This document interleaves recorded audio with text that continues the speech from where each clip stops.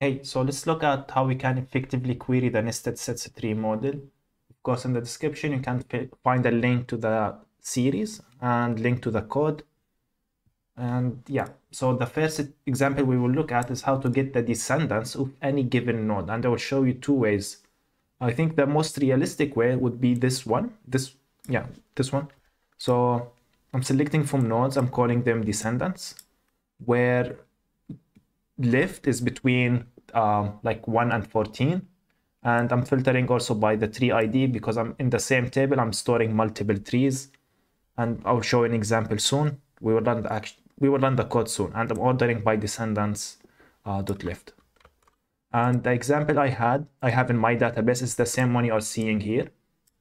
And this way, I added a comment here. So if you know, I have a typo here. If you know the left and right, the only thing you need to query by is just hard coding them in the query. So, I mean, I'm just thinking in the context of an application, you already know the node you are going to get as descendant. Like maybe you have some sort of UI, the user clicked on something, then you already fetch that, like that node. You know the left and right, you know the tree ID. So you can just write this query. It's extremely simple. You filter by the left and right, and that's it. You get every descendant for that node, and that's it. So I have the same tree in my database. So let's go and run this. I will minimize the code. I don't think you can even see it. Yeah, you can see that, but not this. You can do that.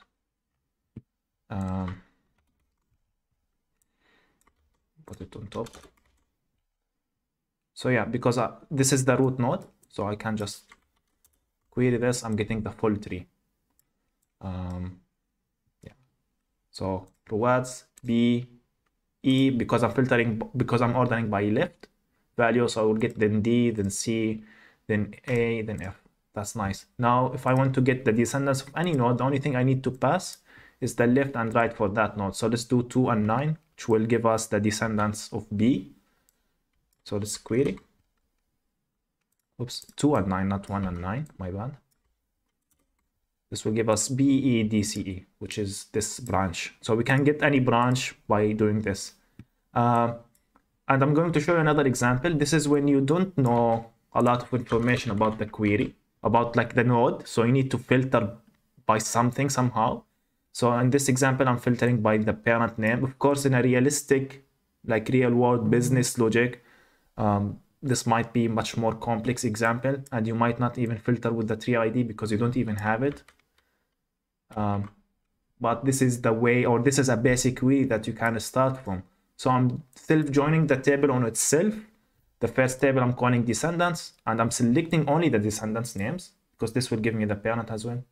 And and the second time I'm joining the table on itself, I'm calling it parent, and I'm filtering the descendants where their left is between the parents left and right, and getting the parent, or filtering by the parent name, which is in this case is B, which means I'm getting all of the descendants of this branch, of this node, which will give me this branch.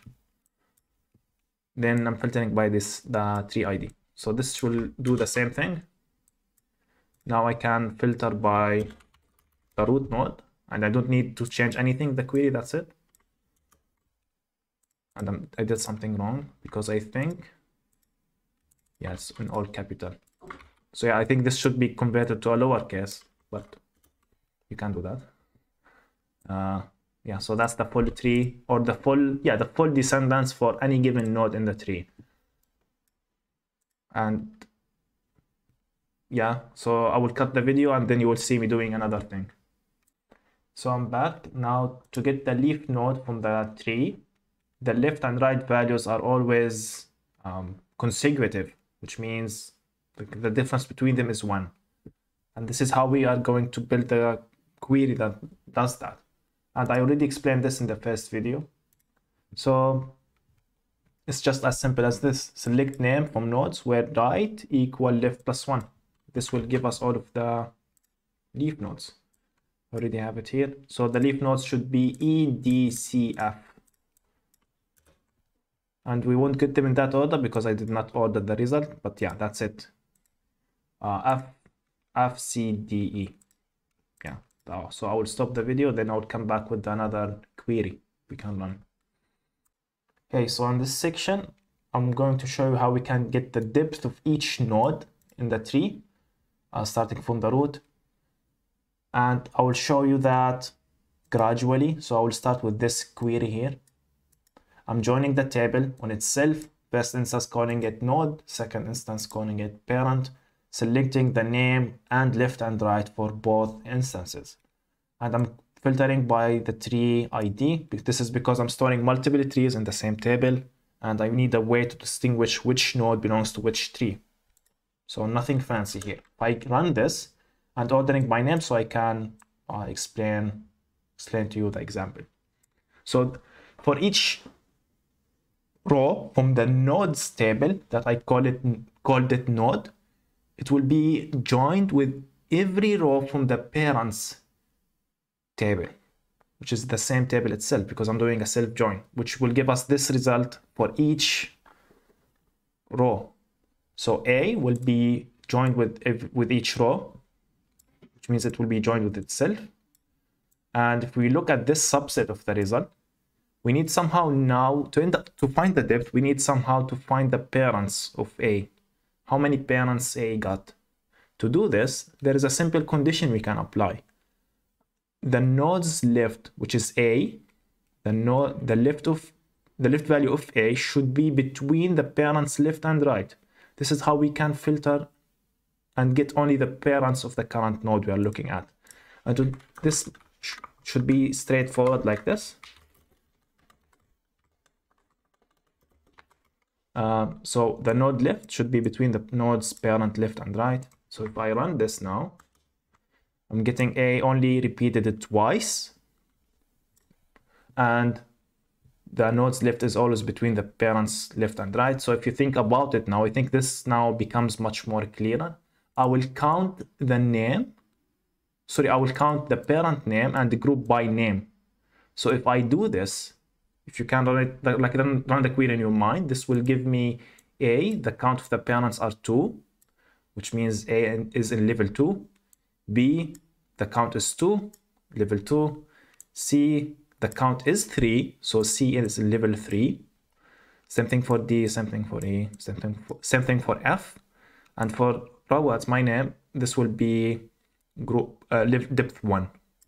That's of course if you start counting by 1, but we can change that. It's super easy. But this is the idea. We will join the table on itself.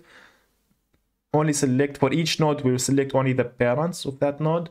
Then we group by the name of the node and count the parents' names. That's it. I hope this was clear, but yeah, it took me a while to understand it. And this is me explaining it. So this is the query. I'm selecting the node. I'm doing the same self join and selecting the node name and counting the parent's name. Then you can do -1. You can just don't do it. -1 is to start counting from 0 to stick with the traditions. Yeah, it's the same exact query. I'm just adding this group by the node name and node left. So if we run it, we get rowards 1. Let's actually minimize this so we compare. So rowards is 1, B is 2, A is 2. We can do that by depth. Yeah, this is much nicer. So rowards is 1, AB is 2, 2. These are 3s, all of them. I think if you end up sending this to a client to visualize it, you are going to send this. I think that might be helpful. It depends. You can also start counting by 0 by doing this. So yeah. Now I will show you something that might be helpful for debugging purposes. It's the same query, but I'm doing a small twist to it. So I'm repeating this character with as much as the depth value, and doing the same thing. Then concatenating that with the name at the end, and it's the same query.